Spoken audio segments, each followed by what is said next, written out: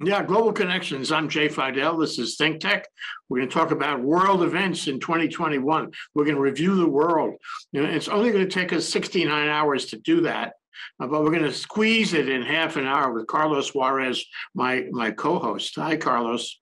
Aloha, Jay. Always a pleasure to connect. And well, here we are. Happy New Year. 2022 is now here. And I think it's, like you said, a great opportunity. In this case, I want to step back and maybe share an overview of some of the most significant world events that happened this past year. But also in the tail end, maybe take a look at a couple of trends that we can expect here this coming year. I mean, a lot of it is continuity, but there are some interesting new developments to be aware of. And of course, is it interesting, like in the Chinese sense? Oh, yeah. May you live in interesting times. I think we do. Exactly. Yes. But who was it that said that? Wasn't that Charles Dickens, or I don't know who was it? Where did that phrase come from? I think so, but people attribute everything these days to Ben Franklin. Oh, well, he was a polymath like you, Jay. He was a man, a jack of all trades. But let me, again, thank you for the opportunity, as we've often had these dialogues just to kind of catch up what's going on. And, we bring public awareness to our viewers here, but our viewers really are everywhere. They connect all over the world. And myself, as I've spent many years floating around at times, and ThinkTech Hawaii is always there to keep us plugged in. And, on one hand, we also have to remember, Hawaii, while we are this faraway place, I always like to remind people we are the center of the world. We really are a place that is both a gathering place, of course, but it's also the center of this very dynamic Indo-Pacific, Asia-Pacific region. And a region I like to remind people, it's not just Asia and the Pacific Islands, but it's really the Americas, all of Latin America, at least the Pacific side, the US and Canada, key players, and on and on. But let's take a moment. And what I brought, I've got maybe there's a website I'll share as well that it comes from the Council on Foreign Relations. It's one of these, prominent think tanks based in New York. And they publish an annual, snapshot of some of the most significant events. I want to speak to some of them in more detail. Of course, we don't have, hours and hours to go over all, but I want to at least touch on some and share with you a snapshot. So let me show, I think we have a list here that has just a quick listing, ranking them, not necessarily by any particular order, just, from 10 to 1. And I'll go through a few of them in a moment, but I'm just going to first show them. The AUKUS, of course, refers to this Australia, UK, US deal. And this is quite significant. It's a trilateral security partnership that was signed by the Australians, the UK, and the US. Now, the UK post-Brexit, now looking for new friends, new alliances. But of course, these are three traditional strong allies, no doubt. But it's interesting because it's a big part of the deal is the US pledge to provide Australia with technology that's going to help them build 8 nuclear-powered, but not nuclear-armed, submarines. And you may recall there was a big tiff with the French because they had a deal that they broke with them. But more to the point, I mean, I think on one hand, it underscores Australia as certainly a very key security partner for the U.S., no doubt. And they have a strong presence here in Hawaii, an important consulate that really takes on a role larger than you might expect in a small state. But it is because it's so much focused on security issues, right? And so, yeah, quite interesting. So that's just one. Well, what's interesting about that, and I'm not attributing blame, but I think the Biden administration has been criticized 3 times in the past year for failing to include a necessary party. They ignored France in any discussions about this. Yeah. And that's why the French got so ticked off about it. And later, Biden had to buy the friendship back. He had to make another deal for other weaponry defense. And then he was criticized for not including, Afghanistan in the Afghanistan pullout talks, which I think was kind of interesting. Sure. And finally, most recently, Ukraine. He's been having all these discussions with Vladimir Putin, but Ukraine hasn't been party to it. On 3 occasions, he has ignored the party primarily in interest. And you could say that's the way it's done in Tony Blinken's camp, but it doesn't sound right, actually.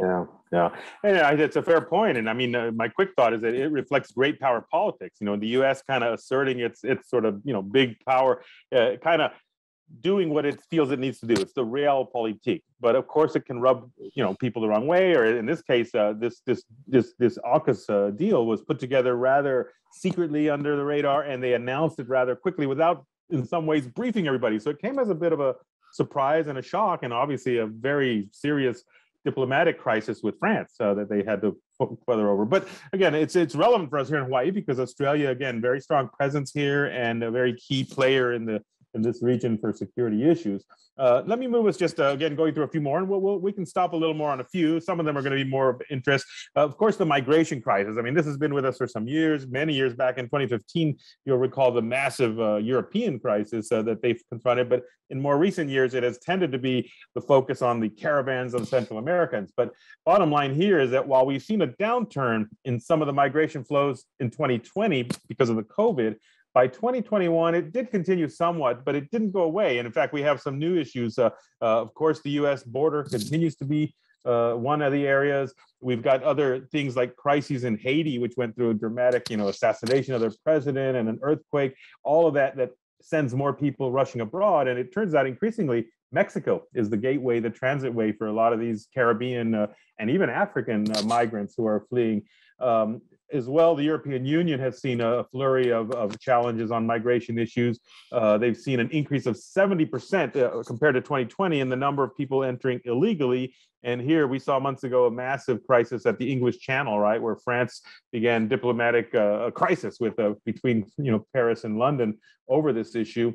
And lastly, and I'm going to move rather quickly, of course, there's been a tension in Eastern Europe and Belarus, where you've had almost like the use of migrants as a political weapon, forcing them to cross into the neighboring territories, putting pressure on the EU to end sanctions, so that in the end, these are crises that don't let up and they just take on different forms. But migration continues to be a very, significant thing. When you have conflict, economic collapse, climate change, all these are likely to drive those numbers even higher. So we're going to continue to see that, and it played up quite a bit and was testing many of these wealthy countries, particularly the U.S. and Europe. Well, and I'm not sure that Biden has done all that well on immigration, on migrants, and other countries that are much more humane than we are. Sure. And of course, many were surprised that when he came in, he was not able to, immediately dismantle some of the reforms that Trump had put in place, making it, somewhat harder, draconian, and in some ways keeping in place this very controversial remain in Mexico policy for the migrants so that Mexico would house them. Because that took a lot of criticism, the conditions, human rights violations, all the violence that takes place there. So yeah, it is definitely a challenge. It's one of these problems that, boy, there's no quick and easy solution. And at the end of the day, the Congress doesn't seem to have the political will for an immigration reform that would need to address many parts of that, right? Well, that defines everything in the Biden package of initiatives. Congress is not going to cooperate with it. Yeah, I know, and it's polarized, et cetera. Well, let's move on to a couple other items. We have the Iran nuclear program, of course. As we know, when Trump came in, he took the U.S. out of that deal, and so at least at the outset of 2021, the year began with a lot of optimism that this Iran nuclear deal might be revived after 3 years after Trump had quit it. There has been, in fact, some movement in that way, and overall it continues. The European Union is also now rejoining the negotiations, so there has been some movement in that, and that's kind of back on the agenda, if you will. But as it comes to a close, you also have, again, off and on, the talks are on the verge of collapse, and some are estimating that Iran is just a month away from acquiring weapons-grade uranium. And now the Biden administration facing the question of what to do if diplomacy fails. And so while they're trying to gear that up, and even, I guess it's, John Kerry, the former Secretary of State, who took a leading role in that, he's got a role now in the climate change. So he's kind of still in the administration, I'm saying that. But again, it's looking, like this is back on the plate. Remains to be seen if it's going to be effective, but Well, it's just another one of those issues where the Biden administration tells us. I mean, I really like him, but this is just one of those issues where it tells us he's got these quiet negotiations, and you can negotiate anything. You just have to be patient and wait. But we've been patient for a year now, and a lot of these quiet negotiations have gone nowhere. Sure. And I would say that Iran falls right in that category. Yeah, and it's fascinating because, I mean, at the end of the day, the U.S. as a big power has so many, balls in the air and, at different levels and layers. Add to that the challenges of even putting in place some of the diplomatic corps, ambassadors that haven't yet been confirmed, and, power politics going on in the Senate, particularly people like Ted Cruz and I think Marco Rubio holding off nominees. That has been hampering some of their capacity, but it is what it is. Let's move again, and here's an interesting one that really speaks to the challenge of COVID in many ways, and that is the supply chains have faltered. And what this refers to, now supply chains has become a bit of a household word. For decades, we've had a world in which businesses have believed that outsourcing production is the key to success. It's been going on now as part of this globalization. Well, the strategy worked, and it has worked for many years. But of course, then came COVID-19. It exposed many of the downsides. We have shortages and stoppages that create plugs in the system. And when the pandemic first hit, we had a lot of factories closing, a lot of inventories dwindling. We had shortages of shipping containers, backups at ports. You may recall, I think it was back in March, there was this dramatic container ship that got stuck in the Suez Canal. Billions, I think it was a cost of $9.6 billion a day that was being lost because of the flow of container ships. So this was also a shortage that was most focused on computer chips that are used particularly in gaming consoles and car production. The point is that we live in a globally interconnected economy, and suddenly something like this crisis of the COVID-19 ends up affecting the global economy, the supply chain, all the way up and down the row. And it's not over yet either. The ships at the LA port are still stuck at anchor. And there was an article, I think, in the Times this morning or yesterday, to the effect that there are empty shelves in the food stores now. So we have disruption of supply lines right down to food, which have not been corrected. Sure. No. And the bottom line is that these disruptions have been caused in part by the COVID-19, and they've contributed to a surge in inflation worldwide, something that's likely to linger for years. So again, this underscores the interdependence of the economy, which brings us some positive aspects, but it also shows that, what happens somewhere else is going to affect us here. Let's move on a couple other ones. The next one would be, of course, the dramatic change in Afghanistan. The Taliban, who we ousted from power in 2001, they are back, and the U.S. war has ended after 20 years, and it's ended with the same people brought back to power.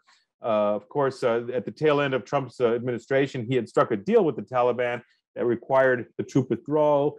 Biden had ordered a complete withdrawal by September, and then we spoke a few months ago about all the drama that played out there.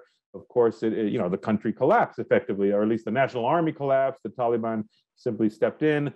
And finally, the U.S. withdrawing as many as 300,000 Afghans who qualify for these expedited U.S. visas. Biden administration has called it an extraordinary success. Obviously, many others would disagree, and his public approval ratings have taken a big hit. And we have even many other allied dignitaries who are kind of looking at it with a bit of, and you mentioned, not even including Afghanistan at the table is another example. And as well, many of the Western allies were a little bit upset that the U.S. kind of moved rather hastily. Now, it is what it is, but this is, of course, a legacy of this longest war the U.S. has had now on its plate. And here we are now facing a new transition into this Taliban government. So far, it has looked and acted much like the one that horrified us 20 years ago. So a massive humanitarian crisis probably looms, and it's not going to go away. What's very ironic, Carlos, is that under pressure, he did evacuate hundreds of thousands of people out of Afghanistan and placed the great majority, if not nearly all of them, somewhere in the U.S. So they're migrants. They're migrants for whom we pay the bill. Sure. So while we are holding the border closed to Latin America, not letting those people in who have been waiting for years during the Trump administration, we let a couple of 100,000 people let in. It's our own fault what happened. Sure. From Afghanistan, and they're here. But the people from Latin America are not here. What is wrong with that picture? No. Again, it's one of the paradoxes and puzzles that we see. It's a terrible, terrible situation. Well, Jay, for the sake of time, let's move in and put on a few others. I'll move quickly through a couple of them. The next one I want to mention, which is the list of number 5, Ethiopia's civil war worsens. And, this is a country that's had its fair share of heartache for so many years. And right now, the the Nobel Peace Prize was awarded in 2019 to the prime minister for brokering a peace agreement with his neighboring country, Eritrea. Well, things have taken a turn for the worse. And again, I don't want to go into the details of it, but essentially this civil war has worsened, and we can probably anticipate, right now we've seen 2 million Ethiopians have been displaced, and again, ethnic cleansing, massacres, gang rapes. It's just a story that has repeated itself in parts of East Africa, and we're going to likely see the coming year with continued heartache for this country that has seen more than its share. As well as Sudan. Sudan also slid back down, and they were going to have a civilian government. Now it's a military government as far as the eye can see. Sure. And we've had, I'll just mention aside, there have been several coups in Africa, in Latin America, some changes of government rather brusquely, many of them more related to corruption scandals in a few cases, but in Africa, some classic, military, overthrows. Let me continue another very important one, which is the number 4, the global democratic erosion. And this, of course, has taken place, really probably since about 2006 and continuing now through 21. The United States, our own country, long the champion of democracy, saw its own peaceful transfer of power disrupted. As you know, now we celebrated the 1-year anniversary of the January 6th insurrection. But moving away from the U.S., there's plenty of company. You've got, other places, even India. This, government of Narendra Modi has cracked down on critics, prompting Freedom House to downgrade them from a free to a partly free, and so on. You've got Brazil's Jair Bolsonaro attacking the sort of in Trump style, hit the legitimacy of his own country's elections. You've got fledgling democracies in Myanmar, Chad, Mali, Guinea, and Sudan. All of them were ousted in coups. And so, it's curious because years ago, 70s, 80s, we had waves of coups were like the norm in parts of Africa, Latin America. It slowed down for a bit. Now suddenly we've got almost like it's the latest trend coming back. Of course, let's not forget China's tightening grip on Hong Kong. Cuba has continued to obviously, arrest thousands of critics in the largest protest that hit that country this past year. And this past month in December, President Biden hosted a virtual democracy, a democracy summit. It was clear that, it was kind of puzzling because it brought together many, but also some were critical of those that were included in it. But maybe the general point is that we have seen, in general, an erosion of democracy in many parts of the world, including our own U.S. And we continue to see that. I mean, the data that shows us what percentage of Republicans continue to believe that the election was a fraud, it underscores the legitimacy of something, as basic as norms of, accepting the outcomes of an election that didn't have massive fraud, as some seem to believe. Let's have you there. I call it the other virus. It's the other virus, and it's not limited to the U.S., it's worldwide. But I want to offer one thought before you move on to the next one. And that is that one of the reasons that a lot of countries were experimenting with democracy, moving in that direction over the past, 20 years or so, was because they believed in American democracy. America was the city on the hill, the beacon. Okay, and as the U.S. has failed to perform in that area, has lost its this ardor for democracy. I think other countries have been disappointed and discouraged. And they say, why are we doing this? If it doesn't work for the leader of democracy, it's not going to work here. So they capitulate to an autocrat. Yeah, no, fair enough. And indeed, as we look at, let's say, the last several decades, there have been several waves of democratization in the world. And let's stop and remind today, most people are living in more democratic societies than, let's say, a generation ago, and more open. And yet those democracies are not perfect, and some of them have had steps back. And as you note, I mean, with the U.S., which had long been sort of the beacon of inspiring democratic movements and supporting them, sometimes in positive ways, sometimes a little underhanded, but today it has lost credibility. Indeed, when people see our own institutions being ransacked and just the nature of what Trump brought to the dialogue, it has in some ways inspired other populist leaders to follow suit. So that's a challenge, and it's not something that's easily fixed. Well, it's going to be with us surely to continue. Well, real quickly, I'll finish the last two. Of course, number 2 is listed here. Joe Biden becomes president. This was a pretty significant event. America is back. Well, he made that point, repeatedly throughout the year. He moved quickly to try to fill his promise to, strengthen relations with allies. After the years of the Trump administration that had caused more raucous. But basically, I mean, here again, don't know what to say, but obviously the U.S. is back under a new administration, trying to, reconnect. But as we've said in different ways, never easy. Always going to have some challenges along the way. The bungled Afghanistan withdrawal, the clumsy AUKUS rollout, even the challenge of, the slowness of announcing ambassadors, which, is a political challenge. All of that has been at odds with, somehow, being smooth and effective. We've also got, as we know, politics defines everything. And now that both houses of Congress are up for, contention in the upcoming midterm elections this fall, many U.S. allies are going to have to entertain the thought that Trump and America First might return. I mean, it's hard to, many people thought, oh, Biden is here, it's all over now. Well, guess what? We're going to still continue to see strong forces pushing for, for that perspective. It's hard for them to fashion a foreign policy with a country that is not stable, a country where the power will shift, probably dramatically shift at the end of Biden's term. He's not likely to be the president for a second term. That's the reality of it. So if the calculus for them is, gee, what kind of deals can we make with the United States when we can't count on them having the same administration for more than a couple, 3 years? Sure. Yeah. And it speaks to often in, let's say, in the international relations literature and the academic world, we speak about how important domestic politics is in shaping international politics or foreign policy. And like you said, at the end of the day, countries are looking to us, but they're looking at what's going on in our house. And if it's, if the house is broken, they're going to have some doubts and skepticism about, what we're saying that we're going to do.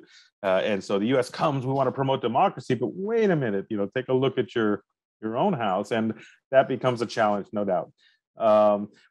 Quickly, we've got maybe just 2 more of these. The number 2 is listed here. COVID-19 vaccines arrive as the virus mutates. And of course, here we've been dealing with this in so many ways. But on one hand, the speed of developing these vaccines was stunning, no doubt. Historically, as we know, 10 to 15 years suddenly was all done within the year. But more than that, I think, and I'm going to speak a few more in a few minutes, one of the trends we're going to see has more to do with sort of vaccine pledges and politics. In other words, what the wealthier countries are doing to address it. But bottom line is that, this COVID vaccine issue has been an important event for 2021. Let me leave it at that because we've touched on it in different ways. The final point real quick, because I wanted a few minutes to touch on some trends for this coming year, but the final world event of 2021 would be countries fail the climate change challenge once again. And we spoke about this in the recent, COP26 summit. But here, we've got, of course, challenges of many types, record droughts, record flooding in parts, we saw in Europe, epic wildfires in Greece, massive monsoons in Nepal and India. So the world is definitely going through some climate challenges. They've come together and tried at this most recent meeting in Glasgow in November. They pledged to take steps. Yet pledges are not accomplishments. There's a lot of that, promises. But even if Biden himself were to push through Congress to address climate change in an infrastructure bill, the bottom line is, it's easily picked away. Like many places, he's hoping to have his cake and eat it too. But boy, it's going to be a challenge. And in the end, the move away from fossil fuels is not, it poses difficult choices. You can think of even the Senate divided. You've got that senator from West Virginia who's, defending the economic interests of his state, but as a result, holding back the ability of the party to move forward a plan. Anyway, the transition, bottom line is the climate change issue continues to be there, and countries have in some ways failed to address it, if you will, because there's a lot of talk, but at the end of the day, the political will is often not there. Let me stop on that. A lot of other little stories, but I wanted to just touch on those, and maybe in the last few minutes, speak to. We have another chart where I listed 3 of the trends that are going to probably be things we want to watch. Of course, there are many, but I'm just going to highlight these 3 briefly. And continuing what I spoke a few minutes ago about the vaccine, the COVID vaccine. Here, what we have is a world in which the donor countries, the wealthy countries that have the vaccines, they're expected to give roughly 3/4 of the nearly 2.7 billion doses of vaccines that have been pledged so far. And so you've got this process where, although these doses alone are not going to close the gap between the poor and rich countries, they will make a difference, provided that they can go to the places that are needed most. And so, you've got the major donors of the world are the United States and China, and they've indicated that they intend to solely address the vaccine inequity. But the bottom line is that we see a lot of strategic and diplomatic considerations, politics that comes into play. That's the nature of the game. When you look at where these vaccines are going, again, from let's say the donor countries, the Asia Pacific region has actually received a disproportionate amount. About half of all the donated doses have come to the Asia Pacific, and 4 countries have received more than a quarter of those. Bangladesh, Indonesia, Pakistan, and Vietnam. These are large populations, and they are the ones that have been sort of most, benefiting from it. You've got others in the region, places like Bhutan, Malaysia, Sri Lanka. They continue to get donations despite having vaccinated over 60% of their populations. And even tiny Cambodia, the 10th largest recipient of doses, they have actually fully vaccinated 78% of the population and begun redonating some of their shots elsewhere. Quite astonishing, a cute story there. But the bottom line is that the U.S., China, and the Europeans have all pledged to increase donations this coming year. It will, favor certain regions over others, and it'll continue to be this kind of game of almost like a vaccine nationalism of sorts. The second trend is interesting. Before you get off that one, though. Sure. It's really remarkable in that trend is how many people in this country don't want to take vaccines even now, and how it's been politicized, and how it's been, stuck in the courts, which is really ridiculous. That didn't happen with any vaccine up to this point. And then, of course, talk about American leadership. We have the same phenomenon going up in other countries, especially in Europe, where people want to oppose the vaccine. I think they caught that. That's another virus, right? It's not a disease virus. It's a political virus. They caught that from the U.S., and they're emulating the U.S. And finally, another point I would like to make in terms of trends is the more cases you have around the world, the more likelihood there'll be further mutations. We've already had several. A few of them have been, not all that threatening, but we do have some very threatening ones going on. And when you have millions of cases, the probability of mutations is there every day. And we may very well see something worse than both Delta and Omicron in the next year. Yeah, no, absolutely. And again, we have so much unknown, and these things have just suddenly confronted us. Well, let me finish with 2 last items, and both of them are in some ways connected to China, curiously. And the first is China itself, an aging society. As we now embark in this 21st century, China faces a massive demographic quandary. According to most of the estimates right now, if the trends continue, they have declining fertility rates and a rapidly aging population. And this is common. As countries develop, they live longer, but the fertility rates are down, and this presents planners in Beijing with a real set of challenges. It includes a shrinking labor force, a growing dependent population. Again, Japan would be a clear example where they've got serious problems. They've got to start bringing in workers. That's not easy for them. But for China, again, these are challenges that are going to basically affect them in different ways. Right now, the most recent census they took shows that the birth rate has plunged to the lowest rate since 1978. And so there are concerns that there are now major policy announcements by many national and municipal authorities trying to raise the birth rates, lifting the cap on the number of children that couples can have from 2 to 3, offering financial subsidies to encourage additional children, and aggressively promoting marriage and family values. In China, again, the population is massive. And, on one hand, let's say in the last 30, 40 years, they've done very well to slow down the population growth. But now that slowing down and the aging population is going to present different kinds of challenges. I guess that was not predictable. That's a rhetorical question. Yeah, no, it is. It's just you don't know when it's going to come or how quickly or what, but it's pretty well known. Let me finish the last one, and it kind of on one hand it takes us to Latin America. It's a topic of renewable energies, which are getting a lot of attention, and Latin America and the Caribbean, they are today leading the world in hydroelectric and biofuel energy production. Brazil, of course, is the big player there, but the region is quickly harnessing solar, wind power, many different places. Several of the countries in the region in 2019 pledged to hit a target of 70% renewable by 2030. So there's a lot going on, and the rest of the world is not quite there.